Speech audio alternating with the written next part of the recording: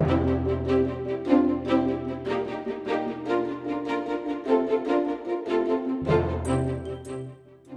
afternoon, and welcome to the sixth and final week this year of the American Presidency, our series of conversations with noted historians and journalists about the people and events that have defined the most important elected office in the world.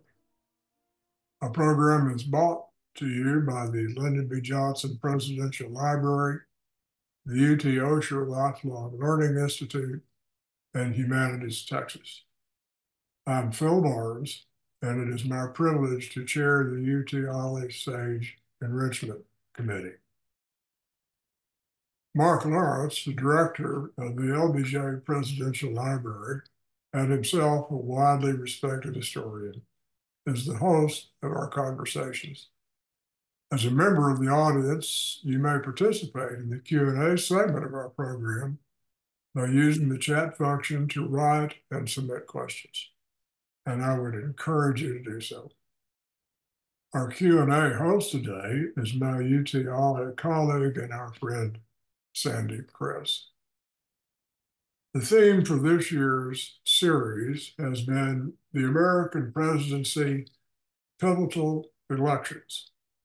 I look back at 6 of our 59 presidential campaigns and elections deemed by many to be among the most consequential in our history.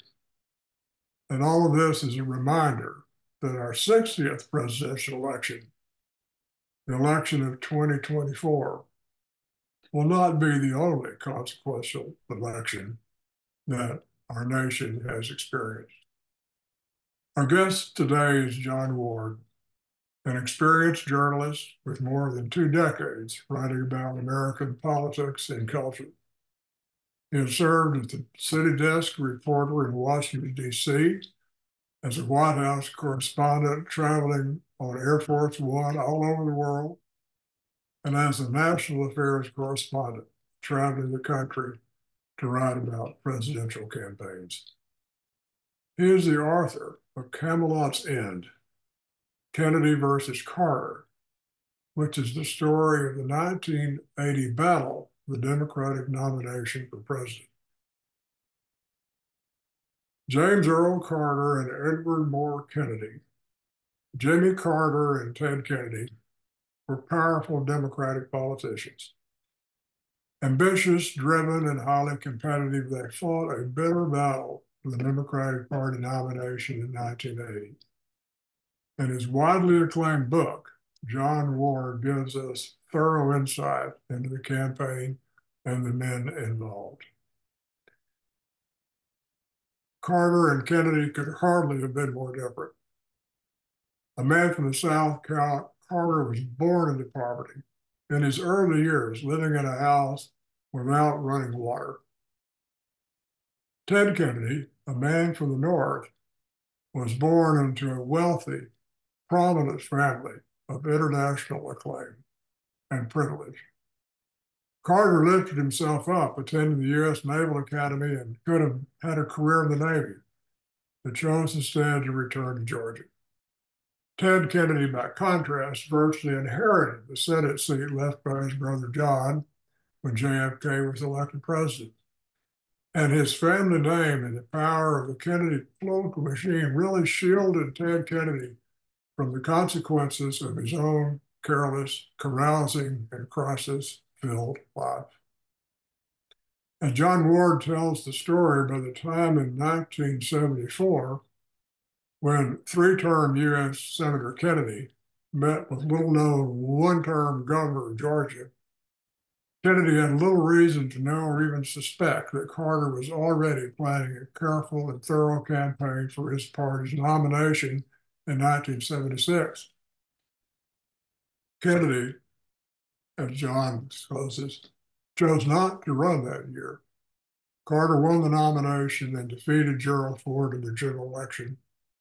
But all along, Carter, like the rest of the political world, really believed Kennedy would eventually be compelled to run for president, seeking to return the glory of Camelot And he did so in 1980, arrogantly challenging the incumbent president of his own party. So to learn more about this fascinating campaign and pivotal election, we welcome for today's interview John Ward, the author of Camelot's End, Kennedy versus Carter, and the fight that broke the Democratic Party. And now to Mark Lawrence. Well, thank you so much, Phil, and welcome everyone. Thanks so much for being here for this sixth and sadly final program in this year's series. And thanks especially to our special guest, John Ward. John, it's wonderful to have you. Mark, thanks for having me. And Phil, thanks for that introduction. You got my juices flowing and ready to talk. John, you've written so eloquently about the 1980 race, but in an unusual way. You know, your book isn't focused on the man who generally stands out as the star of that particular show, Ronald Reagan. You've given us a book that deals with this fascinating battle within the Democratic Party between Ted Kennedy and Jimmy Carter, precisely as Phil has just mentioned. And we want to get deeply into these two characters and maybe pull Ronald Reagan into this as well at a certain point. But set the stage for us to get us going.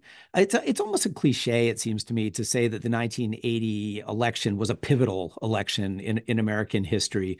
In what ways was it a breaking point in American political history?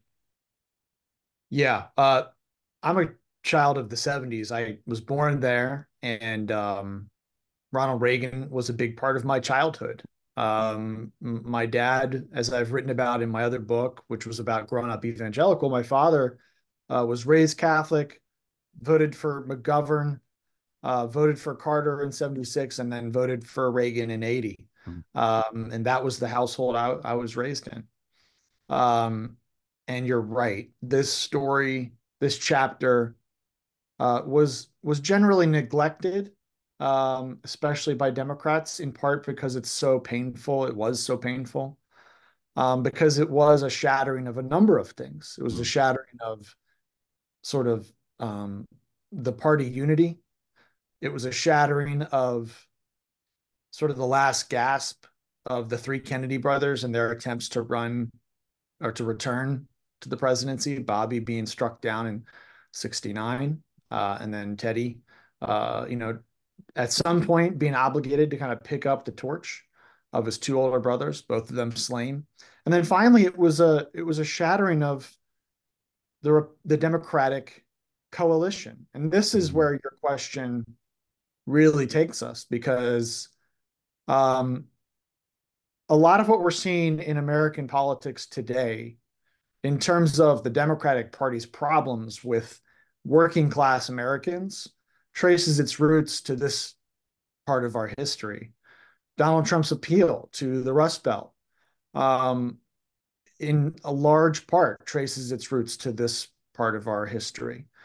A couple stats I looked up earlier today. I mean, the South had been voting Democratic in presidential elections forever, before the Civil War. That changed in 1964, after the civil rights legislation was passed.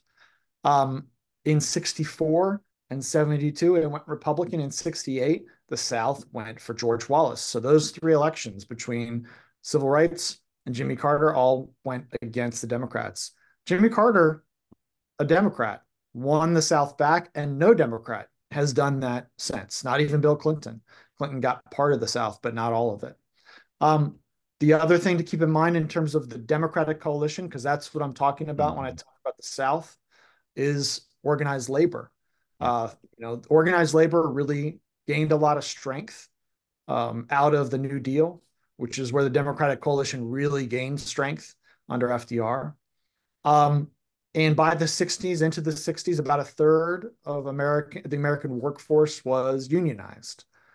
By the time Ronald Reagan leaves office in 1988, 8 years after this part of our history that I'm writing about in this book, about that number had been cut in half almost to about 17%. And a lot of this is written about in David Leonhardt's new book, It's an excellent look at this question. So, the decline of organized labor was really a part of an even larger story of the Democratic coalition declining, because it was just a major sign of their connection to the working class being severed and weakened and broken. And Carter's presidency contributed to that. He did not get some key legislation passed that would have helped organized labor. I didn't know this, but Leonhardt's book talks about how Paul Volcker's approach to taming inflation was more helpful to Wall Street than it was to Main Street. And that trend continued a lot under Clinton as well, with the push for China to get into the World Trade Organization. So 80 was really the moment where the FDR coalition started to really founder on the rocks. I could not agree more that David Leonhardt's new book about the history of the American dream is a fascinating book that really lines up very well with many of the things that you write about. So much in that answer that you just gave to my very first question. Obviously I want to unpack a lot of what you were just talking about as we proceed here, but maybe let's dial it back to a more granular level and talk about the fascinating cast of characters in your book, particularly, of course, Carter and Kennedy, the two stars of the show. I mean, let's start, I would suggest, with Jimmy Carter, who, of course, had been elected president in 1976. Remind us of the source of his appeal in 1976 and where he stood within his party as his presidency advanced. Carter's appeal was very much tied to the lack of appeal of Richard Nixon. Watergate and the impeachment, or the resignation of Richard Nixon. Sorry, he was not impeached, but the resignation of Richard Nixon after the Watergate scandal, that was weighing heavily on the American psyche, as was the Vietnam War, and a feeling of betrayal by the government in taking us into a conflict where we lost so many young American lives. So those two things were really a burden on the American populace. You also had energy crises in the early 70s. Before you get to the gas lines of 1979, you have a gas shortage in, I believe, 73. There's a lot of anxiety in the country about our standing on the world stage.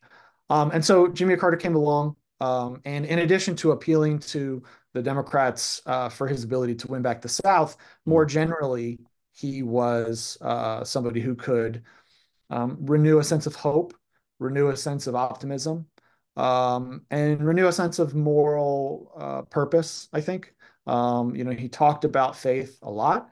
He was a born-again Christian, which that was a very, that's part of my story. My parents became born-again Christians in the 70s. And that had a lot of appeal to a lot of young people. So Carter talked to the voters that he would see, on the campaign trail, about wanting to have a government as good as its people. And there are echoes of that in George Bush's campaign in 2000, where he talks about trying to restore dignity to the office after Bill Clinton's scandal with Monica Lewinsky. But Carter was the one who kind of pioneered that message. So now let's move forward into, let's say, 1978, 1979. Jimmy Carter's been in office a few years. The story, I think, that we know relatively well is why Jimmy Carter was vulnerable to Ronald Reagan and to the surging conservative movement.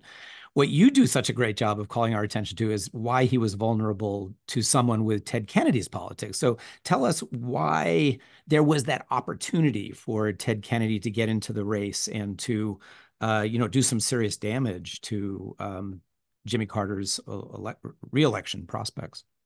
Yeah, the fall of 79, the summer and fall, maybe even starting in the spring, is a fascinating chapter because it was pretty shocking to me when I first discovered this, that in the fall of 79, polling showed Ted Kennedy was up 2-1 on Jimmy Carter in terms of who would be the nominee of the party in the 1980 election.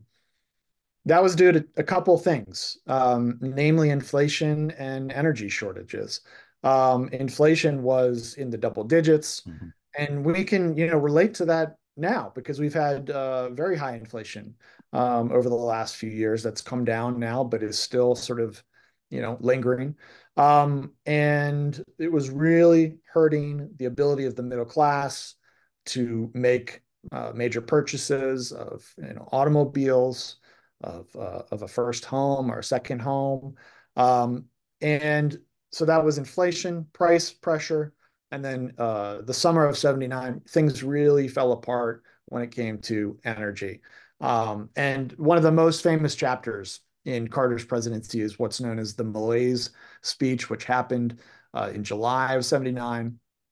Carter was traveling abroad in Asia. He had planned to kind of stop over in Hawaii for a night or two to kind of recover from jet lag. And his aides back in Washington were sending, panicked messages about the escalating chaos at gas stations around the country. There was violence. People were being stabbed and shot. People died at some of these gas stations. Mm. People were, rationing gas. They had to pick a certain day to go to the gas station. So there was a real sense of desperation in the country. And then you had the Levittown riots, Mm. where a bunch of truckers started a 2-day fracas in a planned community that was sort of a symbol of post-World War II, boom housing. So Carter is summoned back to Washington and plans to give a speech and then disappears to Camp David for 10 days, and nobody really knows where he is at first. He meets with all kinds of people and comes back to Washington and gives this speech where he talks about America's crisis of confidence in some really stark terms. The speech was actually really well received at first for the first few days, and he never used the term malaise. But Hamilton Jordan, I uncovered a memo in which he was encouraging Carter to fire the entire cabinet as a show of strength. That was the moment where things really began to backfire. And since then, that speech became known as the Malaise speech. So Kennedy is reported to have watched that speech Mm. and decided that that was when he was going to challenge Carter because he didn't feel like Carter was providing the kind of leadership that the country needed. Um, and if you want, we can get into how things turned around. I think we'll probably get to that in a moment, but Yeah. it is fascinating just to watch um, the fortunes rise and fall Yeah. in the fall of 79. Yeah, let's get there in just a minute. But before we do that, John, um, put into perspective, if you would, into historical perspective, the challenge to a sitting president by a challenger, by Ted Kennedy in this case. How unique is that in the long flow of American history? How extraordinary a moment was that? Yeah, it's very extraordinary and very rare. And Democrats after that moment, have not done that. There was talk Mm. of, I believe, Hillary maybe challenging Obama in Mhm. 2012. And I'm sorry, actually, what I'm thinking of is 2008. Even in 2008, the residue of this fight, because you Mm. had advisors who worked on this campaign in 80 who were still around. They were probably junior in 80 and now they're senior advisors in 19 or in 2008.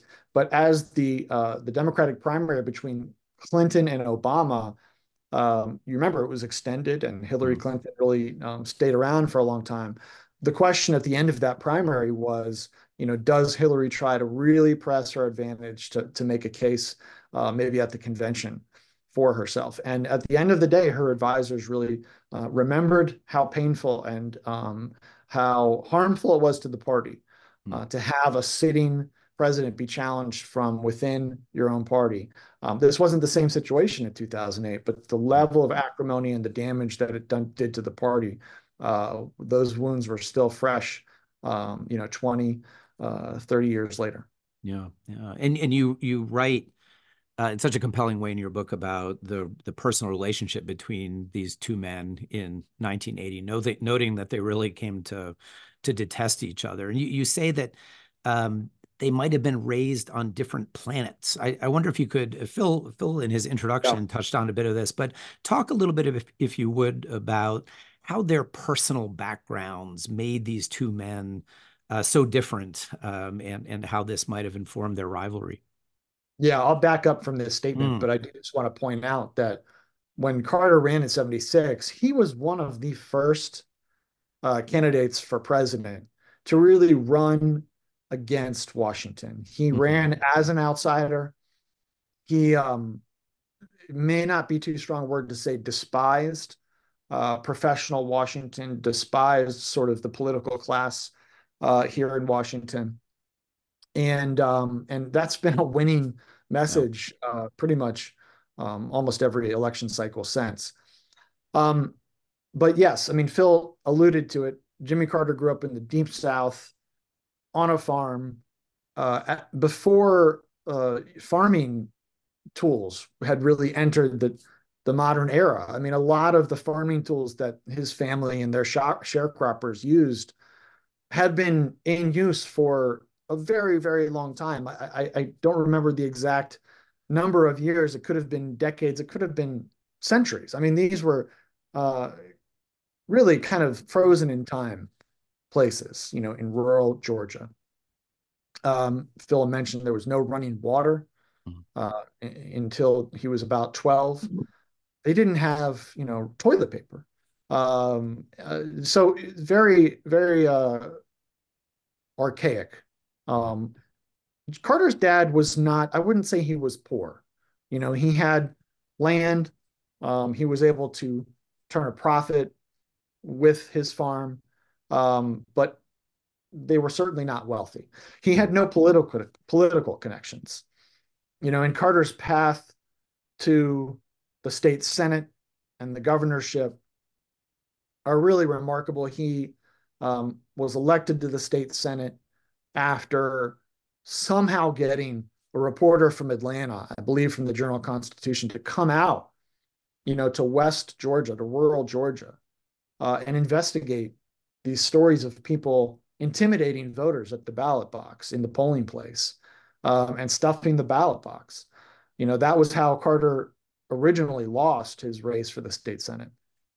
And then when he runs for governor, he loses the first time, runs as a moderate on race, and then runs in between his first and second run for governor, has sort of a spiritual awakening, becomes a born-again Christian.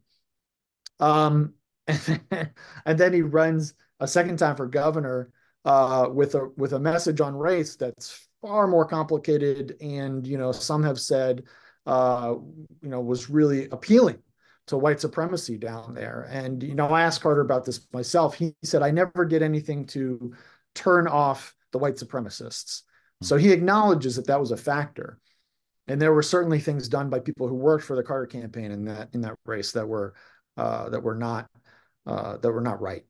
Yeah. So that's Carter's background. Comes from nothing, has to, you know, claw his way into politics. Whereas Teddy Kennedy, of course, you know, he's a child living in the ambassadorial residence in London. You know, just this massive estate in the middle of the city. Comes from great wealth and is really pushed into politics. You know, his father has to tell him, you know, you're not going to go live out in Arizona, which is where he and his first wife, Joan, had talked about. He was not interested in politics, but Joe Kennedy said, you're gonna continue the family business, and he sent him up to Massachusetts.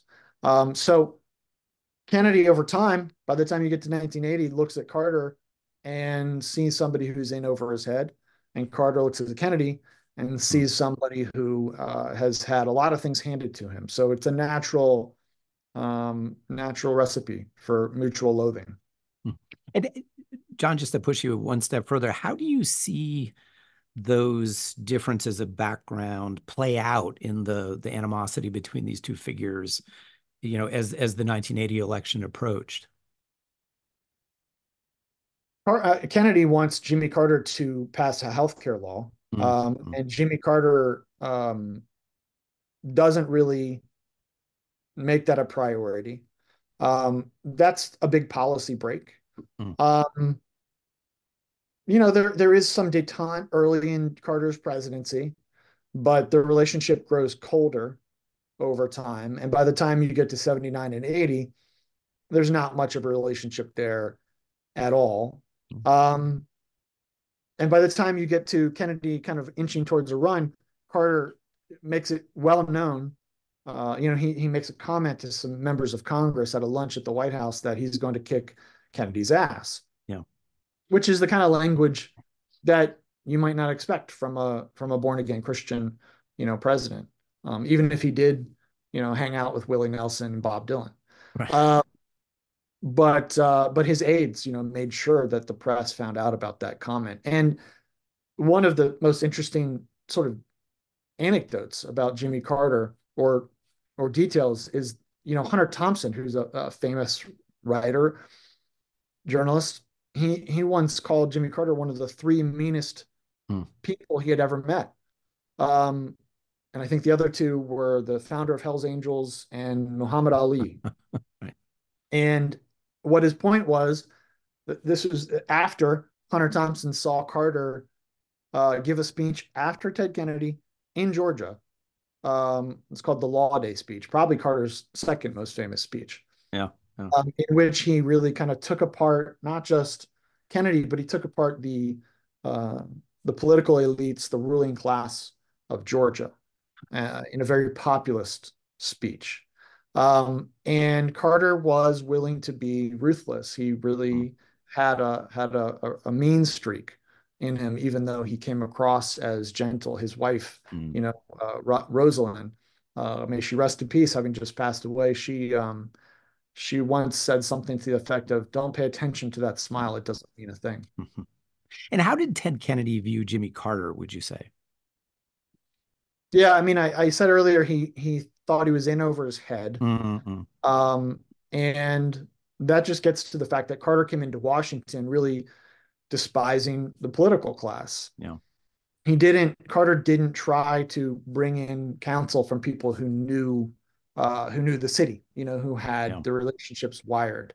And so he did that was a mistake. Like he spent a good amount of time trying to get up to speed on things that he could have adapted to more quickly if he had drawn on the resources of people who knew the city. I think that was one of Kennedy's observations. The other was it was just a difference in style. And I think that does get to Kennedy's experience in politics at the national level. I think he understood probably better than Carter did, sort of how to project leadership. And Carter was definitely still learning that on the job. Mm-hmm. Would you go along, I wonder, with the assertion that Ted Kennedy was, in a certain way, the last gasp of great society liberalism? Was that something that was also in play in the rivalry between these two figures? Carter, in other words, despite his hardscrabble background, was in many ways the more conservative figure, whereas Ted Kennedy, arguably through his support for healthcare and his connections, of course, to his famous brothers from the 1960s, might stand out as kind of the person who wore the mantle of that earlier generation of liberal ambition. Yeah, I don't think you ever saw anybody come along after Ted Kennedy even who really wore that mantle. One of the key things to know about this is, another part of the breakup, the Democratic coalition, was the decline of power of city bosses and political machines. I think that does go hand in hand with sort of the type of democratic politics you talked about, because it wasn't until we all think of the way we elect presidents now as set in stone, or not all of us do, but a lot of people do. But we didn't have primaries until the 70s, after the 68 convention. That was when the McGovern, I believe the McGovern-Fraser Commission took place. And they instituted primaries. Primaries was a big part of how Carter won the nomination in 76.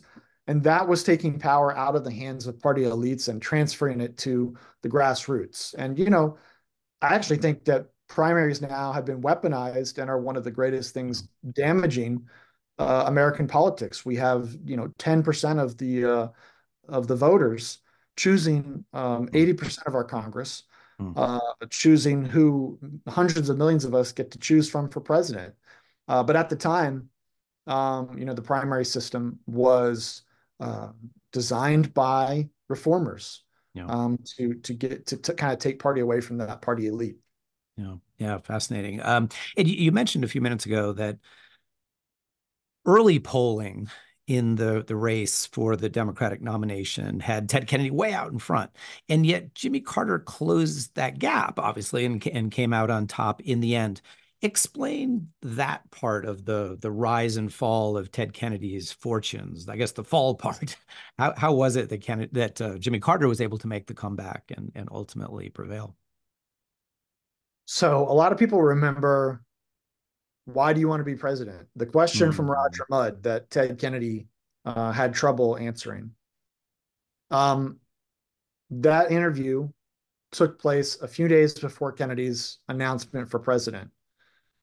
I believe, I didn't check this detail, and it's been a few years since I wrote this book, but I believe that the Mudd interview aired on a Sunday, the same day that the hostages were taken at the U.S. Embassy in Tehran.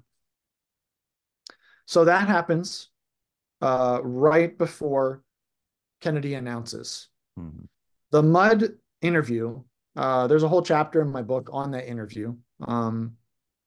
Just a really interesting episode. The Mudd interview raises a lot of doubts and questions in the minds of political elites about Kennedy's preparedness for this campaign. Yeah, go ahead. Sorry, John, go, please. The hostage crisis at the same time creates a rally around the leader dynamic in the larger country.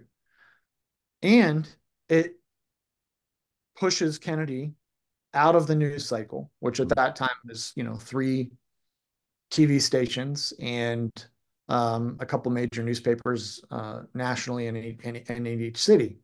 And it makes it pretty hard for Kennedy to criticize Carter as he's launching his campaign. So all of these things contribute to a freeze out. Carter's poll numbers turn upside down within the span of a few weeks. And then you've got Iowa. The Iowa caucuses are upon them in the new year. And so Kennedy loses Iowa and loses New Hampshire. And from that point on, it's an uphill battle. He does, make an effort and gain some momentum after that. But that 2-month period between his announcement and the New Hampshire primary are really critical for what happens next. And John, that Mudd interview, as you point out, it seems to me to be so important in the changing perception of Ted Kennedy. What's your explanation for how poorly Ted Kennedy did in that particular moment? It's sometimes been suggested, I think you mentioned this in your book, that there was a sense of entitlement there on Ted Kennedy's part, maybe even an uncertainty about whether he really wanted this run for the presidency. That was a matter of kind of the momentum of being a Kennedy. It was almost an expectation that maybe he had his own personal misgivings about. Anyway, what's your explanation? Yeah, Mark, after I really spent a lot of time with this story, it did look to me like Teddy was pulled and pushed into this race by events and by advisors and by history and his family name. I think at a certain point, once he was losing, he became more of a participant, a willing participant. And I don't quite understand the psychology there. Maybe it was, losing that kind of was the cold water that woke him up. Yeah. But there was this sort of glaze over, this glazed look that he had for much of the Mudd interview that I think people caught on to. And it really did raise this question of, why do you want to be president? Because there had been election cycle after election cycle. I mean, he almost ran in 68, I believe. Yeah, 68. Sorry, I mentioned earlier that Bobby was killed in 69, but 68. He almost ran that year. And every year after that, it was the same question over and over again. So, we'll get to this probably later, but there was so much pressure on him to do this at some point. And I think he was happy to have it over and done with once it was all finished. Let me ask you what I'm sure is an unfair counterfactual, but these are the things that make history fun. Could Ted Kennedy, if he had performed more effectively, have gotten the nomination in 1980? Yeah, I mean, these are hard questions to answer. He didn't have a couple things that were hanging around Carter's neck, namely the hostage crisis. Even if the hostage crisis had lasted until election day like it did, that wasn't Kennedy's. Kennedy wasn't president, so he wasn't, totally responsible for that. He also had a pretty different leadership style. I think he would have been a better debater, just on presentation. A lot of Reagan's appeal was, he was a former actor. He was able to present well on television, and Carter was earnest and sincere and authentic, and that stuff doesn't necessarily come through on television.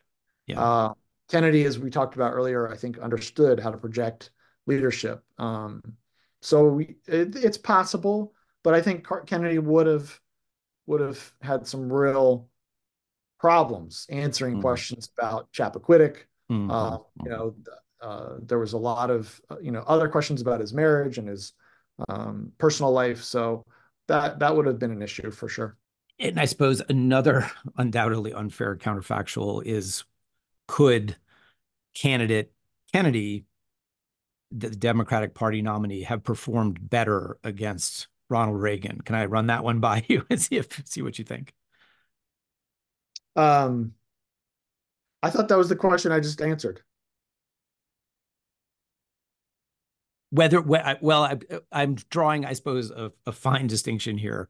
In the first place, could a different performance by Ted Kennedy have resulted in the Democratic nomination? And then secondarily, you were asking me if could a candidate beaten Carter? It's a fine distinction.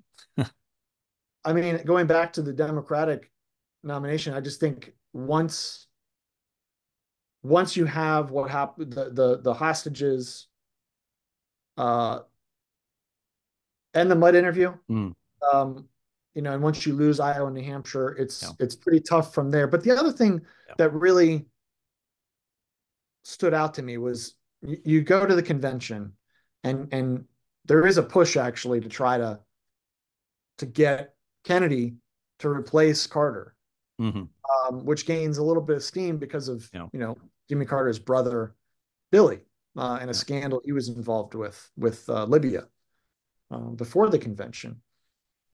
But even though there's a push for that for Kennedy at the convention, there's also a significant portion of the Democratic Party that's not really interested, even if they are not enthused about Carter, they are not super interested in Kennedy either. There's a push for a senator from Maine who went on to negotiate the peace agreement in Ireland, whose name is escaping me at the moment. But there are people like him who are being nominated as an alternative to Kennedy.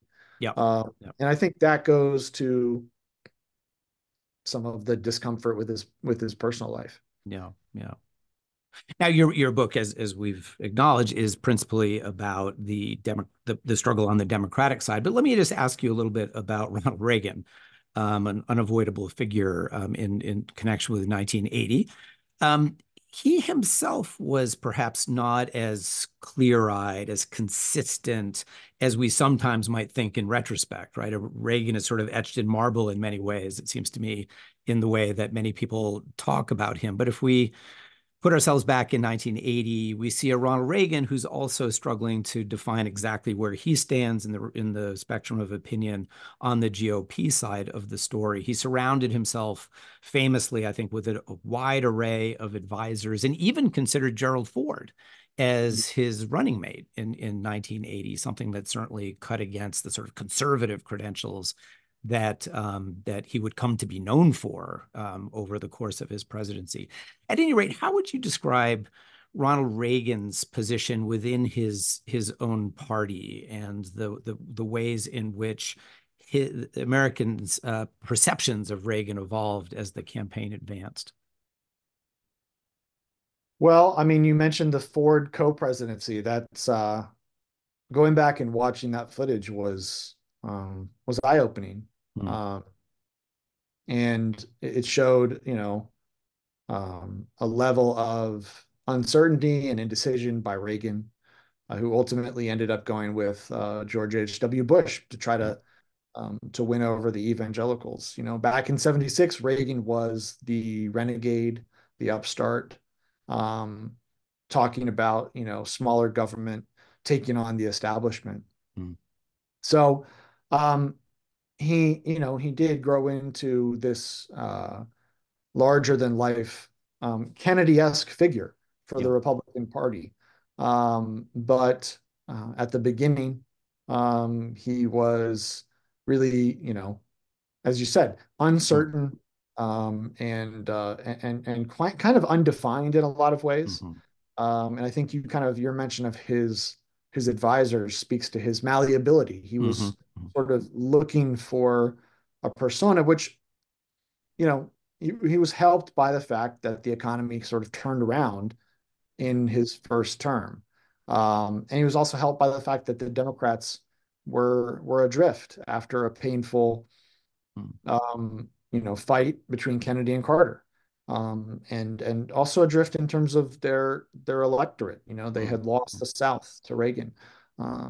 As everything I outlined in the beginning about their connection with the working class, all of that Yeah. um, was kind of splitting apart, and they were changing. They were becoming a very special interest focused, activist focused Hmm. party, and it took until Clinton to kind of patch it back together. Hmm. So Reagan benefited from all that, I think. Yeah. And the result, of course, was something we can easily call a landslide. Reagan wins by a huge margin. Did the Carter camp see that coming, or at least the full scale of that landslide? Talk about how they understood their chances as the election drew close. They thought it was close. I mean, Pat Mm. Caddell was Carter's pollster. Um, he passed a few years ago, was a Mhm. larger than life character. Um, and I think it was the last rally of the campaign. They were still um, looking at numbers, seeing numbers that Mm. showed them within victory. Yeah. And I think it was that last weekend that they, according to their telling, saw the poll numbers start to go the wrong direction. Yeah. Um, they blamed it on the TV networks, focus on the 1 year anniversary of the hostages being taken. Yeah. Um, so that's their telling of the story.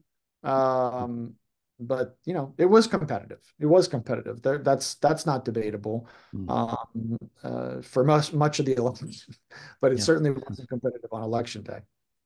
And turning back to Ted Kennedy for a second, you suggest, I think, a really fascinating part of the book toward the end that Ted Kennedy's loss was, in a certain sense, good for Ted Kennedy, who gave up finally on the presidency and devoted himself to the Senate, where he achieved, genuine distinction. Um, Talk a little bit about how that experience of running unsuccessfully in 1980 shaped Ted Kennedy's expectations and his career thereafter. Yeah, I think it was painful to lose the election. He certainly did fight for a very long time. Um, I have kind of wondered whether that was him wanting to wring every last drop out of this one shot so that he didn't have to do it again. Mm-hmm. Because when he was done and, you know, that monkey was off his back. Yeah. You know, if he runs a campaign and kind of loses Iowa and New Hampshire and then drops out, I can see a scenario where later on in 84, Mm-hmm. Democrats are saying, well, you know, maybe this time Yeah. Kennedy. But if you really go the whole way, Yeah. and you burn Yeah. the bridges, you know, Yeah. there's a finality to that that I think again speaks to where Kennedy's head was at. Mm-hmm. And he does. He goes on. I think the Reagan presidency was a good foil Mm-hmm. for Kennedy, even though Kennedy, you know, he worked with Reagan on some things. But you know, the Bork and Thomas hearings are big moments for him to become a hero to the activists. But he also does a lot of just um, very, I don't want to say, I was going to say pedestrian Yeah. legislating. I don't know if that's the right adjective, Mm. but it's workmanlike. You know, I think it was Kennedy who talked about 3 yards in a cloud of dust. You know, Yeah. that's how you get laws passed through dogged, relentless effort, Yeah. year after year after year. And you know, he is somebody who, if there are people, and there are in Congress who wanted to be legislators, Mm. because many in Congress don't want to be legislators, they want to be TV stars. Mm-hmm. And that is, again, going back to the primary system, a big reason why. But anybody who wanted to learn how to legislate, you know, would learn a lot by studying Ted Kennedy's career. And a lot of that growth comes after this experience. Mm-hmm. John, let me ask you about your attitude as an author who spent a lot of time digging into the lives of Ted Kennedy and Jimmy Carter, and to a much lesser extent, Ronald Reagan, for that matter. Where do you stand on these figures? You know, a few years out from your book, who do you sympathize with most with the passage Um, of time? well, sympathize is an interesting word. I Mm-hmm. mean, I think I sympathize more with Kennedy, Mm-hmm. and I look up to Jimmy Carter. Mm. Um, I look up to Kennedy too, Yeah. but he's more of a tragic figure. I do admire his uh, fortitude Mm-hmm. in this election. Um, you know, I think he shows some real sort of backbone and what's the word? I don't know. He really does show some character. Mm-hmm. And even though I'm sure a lot of Carter people would Yeah. not like that characterization. Um, and sort of persisting in his speech at the convention, you know, the dream will never die. Yeah. It kind of carries Mm. so much weight because of that, I think. I think it remains one of the great kind of moments in American rhetoric. Yeah. Um, and Carter is somebody I've come to really look up to. Mm-hmm. As I mentioned, I was raised evangelical. Yeah. Uh, I've written a book about that whole journey. Mm-hmm. And I really do see Carter as somebody who, more than anyone in my lifetime, more than any president I can think of or know of, who tried to really not bring faith into the presidency in a way that was oppressive or beating people over the head, Mm-hmm. tried to live out his Christian faith in public life with a level of nuance and complexity and selflessness Yeah. that I find to be really compelling, and integrity. I mean, the guy has no one can question his integrity, and just the way he's conducted himself as an ex-president, I find inspirational. Not just the philanthropy and the alleviation of disease and suffering and the Yeah. election monitoring, but also the modesty and the simplicity. I just find it incredibly inspiring.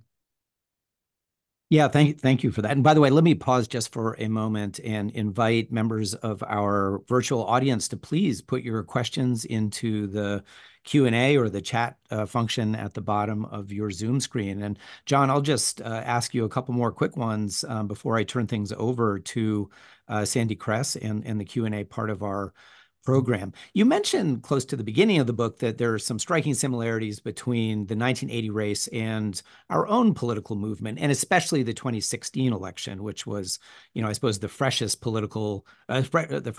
presidential election when you were working on this book. What are the similarities that you would point to between 1980 and our own moment? Well, when I started the book, it was just after Obama had been reelected. Mm-hmm. By the time I finished it, former President Trump was, ascendant, I would say, in the party. It was published in 19, but I was largely done, I don't know, sometime in 16, 17, maybe 18. So there was just a darkness, a despair in our political discussion by the time I finished the book that seemed similar to some of the ways I heard and saw people talking about the 70s. Mm-hmm. In a way I hadn't experienced before that. And then I think, a big similarity, another similarity of it that's of interest is, in 2016 at the Republican convention, you actually did have a pretty robust effort to try to switch nominees.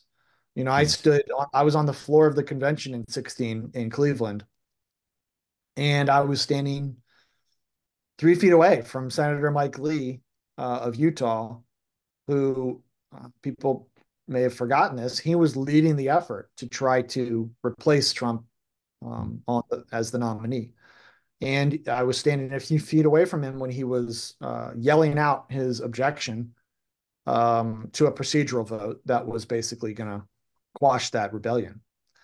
That was the first time you really had that at a convention since 1980 with the Democrats.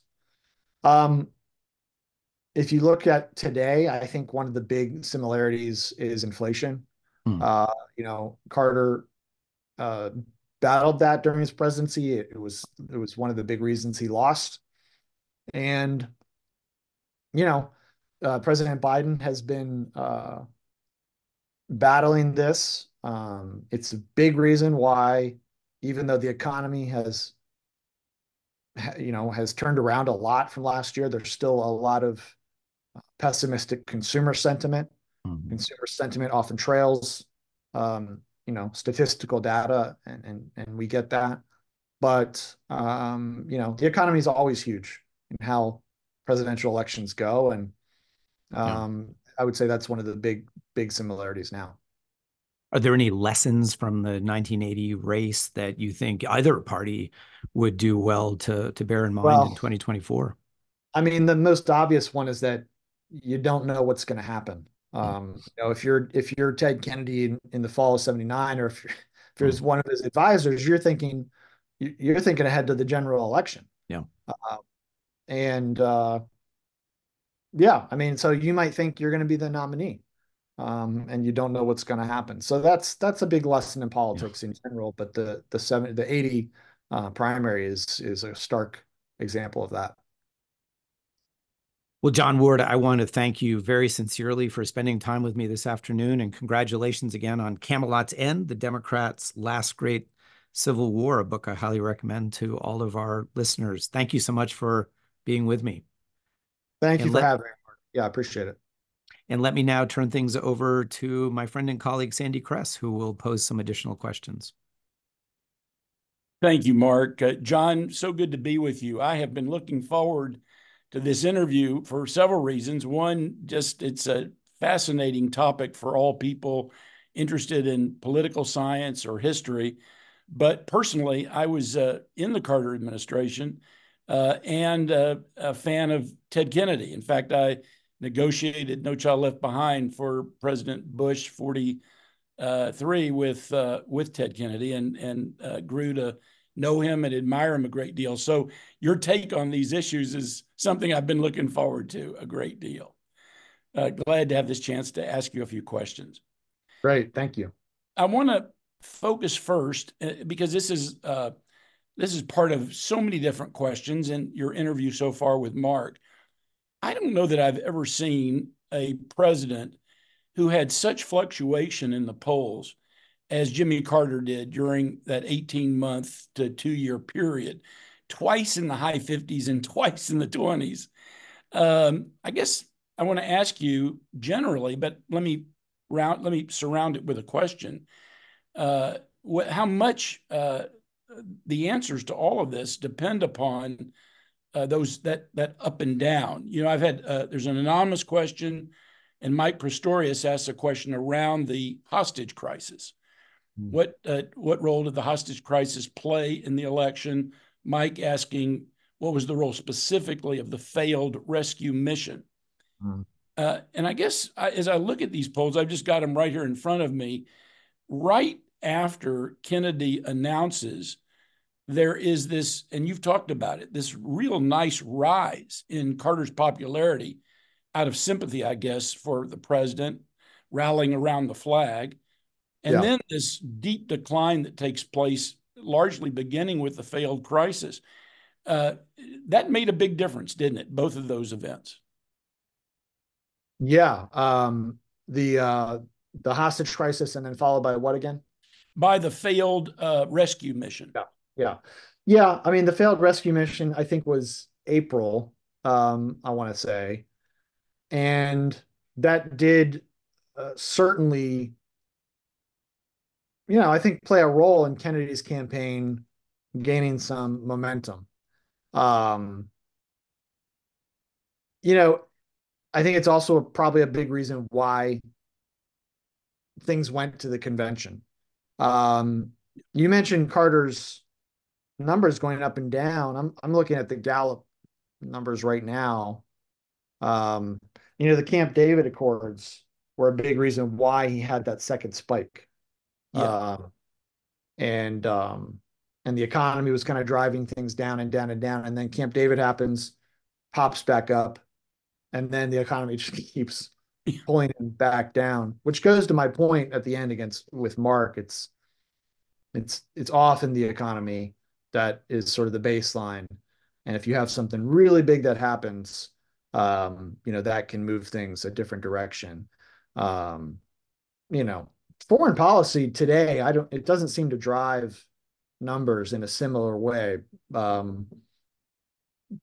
if we were to have major conflict that involved our own military, I think that would move the needle for sure. Yeah, exactly. I think you're right. But that was such a unique situation where it was embarrassing. I mean, deeply embarrassing to the country. And then this failed mission, which I think was, as Mike is suggesting in his question, very troubling. So that fall that began, it was almost a steady fall, although Carter steadied things. And this leads me to my next question. As you suggest, he actually was leading Reagan in the polls before the debates. I think he was 8 points ahead. So even with these problems, he pulled himself out and pulled it into a lead. And as you say, he was, in the polls showed, he was a few points ahead among likely voters, and even more among registered voters the weekend before the election. I guess I want to use those facts to ask you this question. Given Carter's being competitive and even being ahead toward the end, does that suggest that perhaps this fight did not break the Democratic Party? That he was still competitive, still possibly able to win even after this intra-party fight, and that maybe it was all these other things that caused his defeat? Instead of what? Instead of being hurt by the intra-party fight. I guess I'm asking, how much was he hurt by the intra-party fight, as opposed to inflation, as opposed to the failed rescue mission as opposed to Reagan's competitive strengths and so forth? Yeah, I mean, I think the Kennedy challenge, there's no question that it hurt him. When you try to kind of weigh up, when you try to look at the scale and say what's the thing that went on the scale that tipped it at the into a loss, that's really hard to do. But there's it's probably not arguable to say, oh, he would have been better off, or he was made stronger by the Kennedy challenge. Um, I just think there's no question that it weakened him. In particular, what happened at the convention. I mean, the night of his acceptance speech is just an utter humiliation in front of the entire country. And what should have been a moment of victory and strength becomes a moment of embarrassment and humiliation. So, um, you know, the hostages probably and the economy and inflation are probably more consequential, but the Kennedy challenge really played up the idea that he was weak, and that was not helpful. Well, I was there at that convention, and it was embarrassing, to be sure. And you're absolutely right. It was of no help to have had the challenge. But how much hurt he was by it, I guess, is what I was driving at. I I was active in that campaign, and I remember it just seemed to me that most people who were campaigning for him felt that that it didn't hurt him as much, I think, as it might be supposed. It was embarrassing, but I think it was as embarrassing for Kennedy as it was hurtful to Carter. In any event, let me go on to the next question. I'm just stunned at how far off that final poll was. A 10-point loss as opposed to being a few points ahead. That seems to be about as much as Gallup was ever off that I'm familiar with. And do you have any sense in, you talked about this a little bit with Mark, but I want you to focus a little bit on why do you think it was that far off? I don't have a strong opinion on that. I mean, I haven't looked at these polling numbers anytime recently. The only real tangible thing I can remember Pat Caddell and Carter's advisors saying was they felt like the network, focus on the year anniversary of the hostage crisis was a big reason why the numbers kind of the basement or the floor fell out. I remember Caddell talking about that, at this last rally somewhere out west, I think. And, is that why? I don't know. It seems plausible, but it's also possible that the pollsters missed something. We've certainly seen plenty of that in the last few years. Yeah, I was just curious if you had a take on it. That sounded more like a pollster, a thought of an insider who was saying it was going to be close and it wasn't. But be that as it may, I want to ask you a little bit about the Reagan campaign. I was interested during that year at how far he went. John Sears did this with him, and some others did, to try to make him look more moderate. Because I recall that being a real concern, that he was perceived as an extremist. And he went out of his way to show himself to be pro-environmentalism. I remember there was a week where that was his focus. He went to the Urban League and gave a speech on how pro-civil rights he was. To what extent did those efforts help Reagan become more competitive in the election?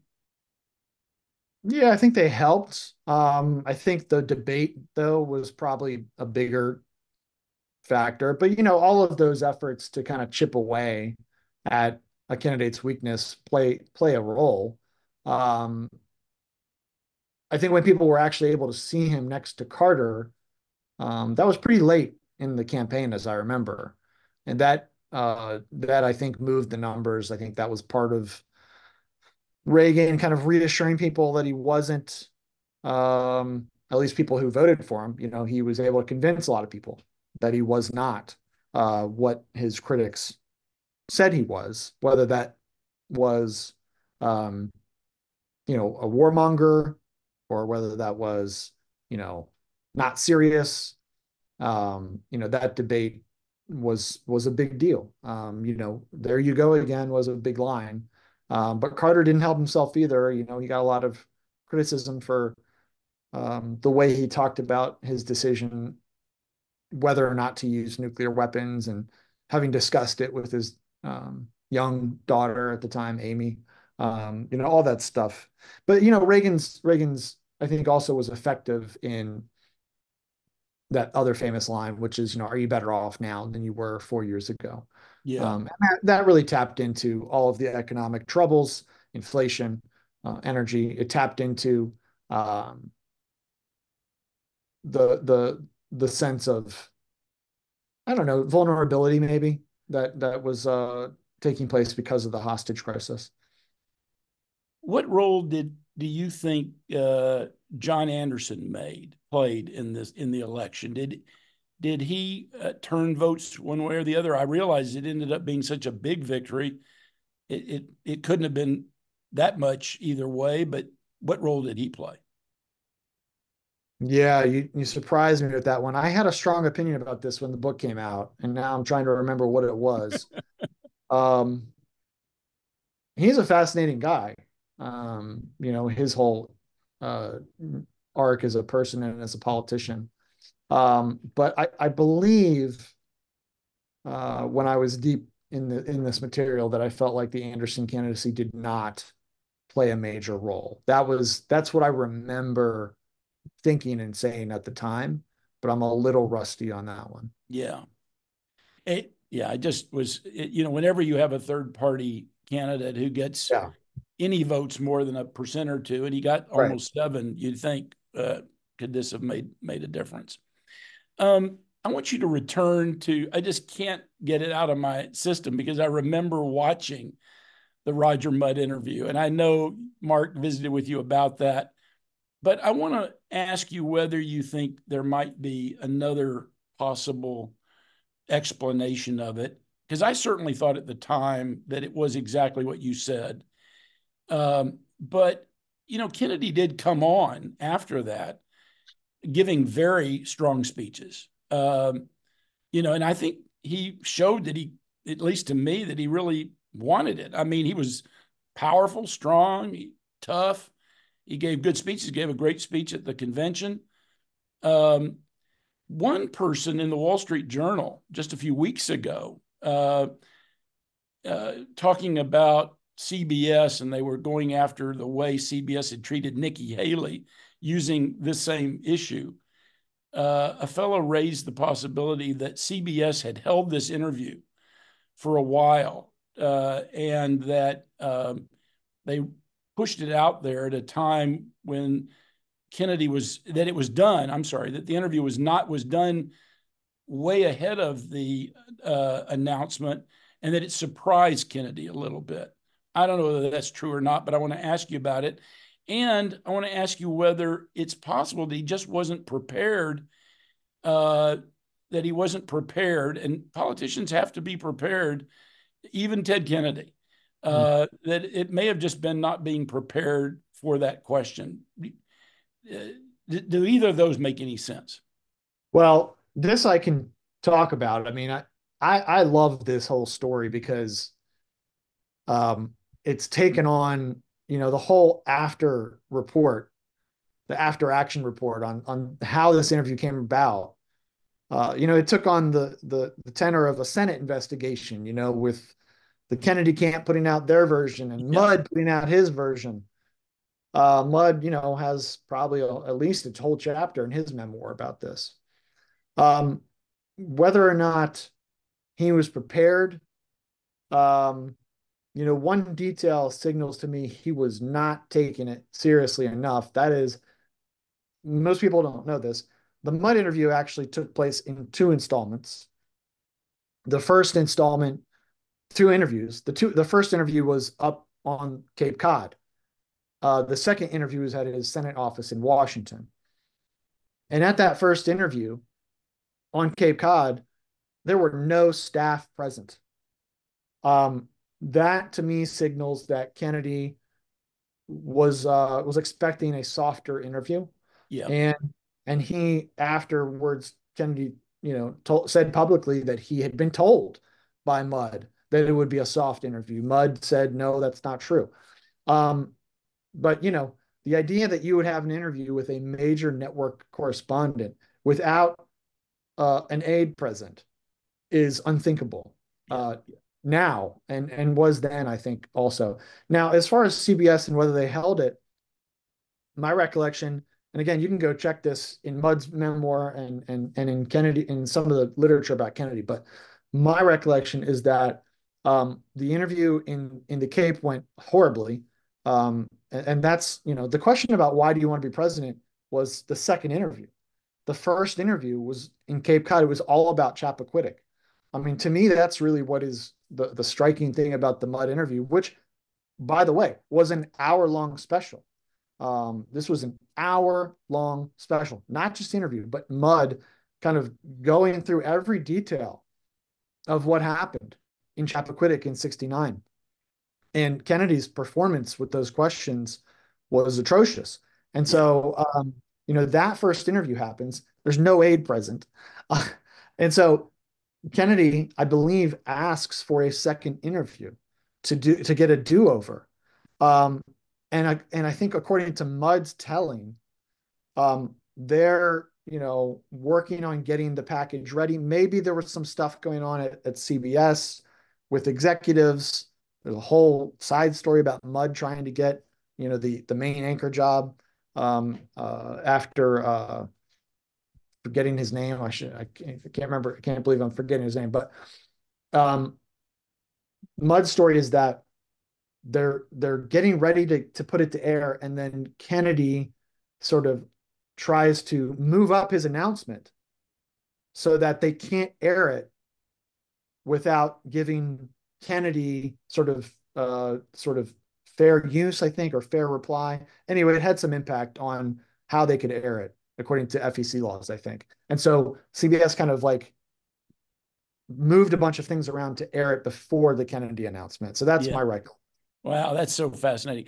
And isn't it amazing, as you suggested a moment ago, and it turns out you were absolutely right, that interview takes place the very day our hostages are taken in Iran. You were absolutely right about that, which leads me, and I know this is a counterfactual question to ask, but Kennedy to decide to run as much as he wanted to run, being 20 points ahead or whatever it was, had it been 2 or 3 weeks later, as Carter's making this rise in the polls, do you think Kennedy would have run if it were 5 points or close or Carter ahead?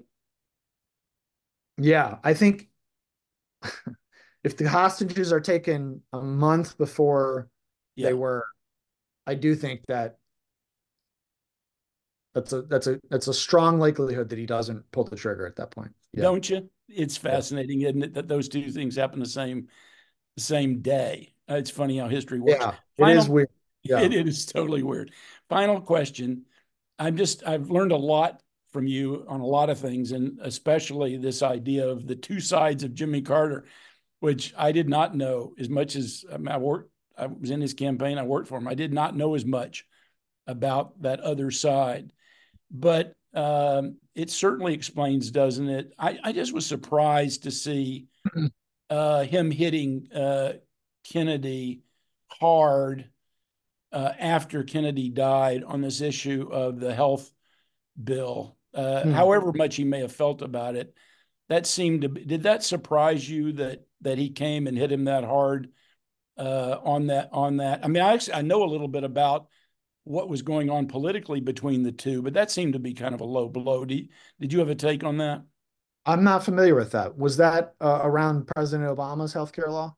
No. I'm sorry. When Carter and I think you may have mentioned this, but when Kennedy passes away, Yeah. Carter's interviewed about it, and Carter criticizes Kennedy for not negotiating with him, taking his legislation seriously, and actually suggests that he would have passed his health initiative had Kennedy been supportive instead of resistant among the various chairs in the health committees back during the time he was president. Yeah, I mean, it goes to one of Carter's weaknesses. You know, he held a grudge, I think, for the 80 campaign. And he could be exacting. He could be sort of censorious. I think he's probably harder on himself than anyone else than he is on anyone else. But you know, I think that's a common characteristic, is when people are really hard on themselves and really driven, they can take that same thing out on other people. But you know, he did have a bit of the, I don't know, I don't want to say Pharisee, that's not quite right, but yeah, he couldn't bite his tongue at times when it came to saying what he thought. He never wanted to really play politics, even as president. You know, he wanted to say what he thought was right and persuade people that way. And, you know, he continued that way. I think what you were seeing primarily, though, is just sort of his resentment of Kennedy's challenge in 80. I saw that too when I spoke to him. Yeah, even after publicly, and even after Senator Kennedy had just passed away. Yeah. Listen, I've learned so much from you, and I'm grateful. I know our audience is so grateful for having this opportunity to learn about this election and to learn about significantly about President Carter. John, thank you so much. I'm going to turn this now back to Phil Barnes. Thanks for having me. Well, thank you, John Ward, for a very special afternoon. It's a splendid book, and I commend it to our audience. And thank you, Mark and Sandy, as well. Today's program brings to a close the third year of this series on the American presidency. During 18 programs over 3 years, we have had conversations with historians and journalists about 14 of our 46 presidents. These conversations have given us new insights into some of the iconic figures in our history, and also insights to some of the presidents who might not have been as well known. The conversations took us through the challenging and difficult decisions that presidents made for peace and war, and we were made to feel, as we were today, a part of certain consequential and pivotal elections. For those of us interested in American politics, this series has been very special. Mark Lawrence and Sarah McCracken and Sandy Kress have served as her hosts for these programs throughout the 3-year period. And Russ Hall, behind the scenes, is the technical communications specialist supporting each of the webinars. But I want to extend a special thank you to Mark Lawrence. This series was possible only because of his efforts, his thoughtful planning of each year's theme, his ability to reach and successfully invite world-renowned historians and journalists as our special guests, and then his engaging interviews of each of them. And I would remind our audience that Dr. Lawrence does all of this while he has a full-time job running the nation's premier presidential libraries. And in addition to this, please note that Mark Lawrence and his colleague, Mark Updegrove, the president of the LBJ Foundation, will be leading a special 6-week seminar on the years of Lyndon B. Johnson. It begins on Monday, September the 30th. It runs each Monday through November 4 in 2024. And that Monday on November 24 is the day before Election Day. It should be a fascinating program. It's offered as a part of the UT Ollie Sage curriculum for next fall. The seminar will be held in the LBJ auditorium on the campus, and all members of UT Ollie, friends of the LBJ Library, and of Humanities Texas are invited to attend. It will be a unique opportunity to learn more about LBJ's life and legacy from two of the nation's eminent presidential scholars. I hope you will attend. And thank all of you for joining us each week. After all, this series was planned with you in mind, and I hope you've enjoyed the programs as much as we have enjoyed bringing them to you. Thank you again, and goodbye, at least for now.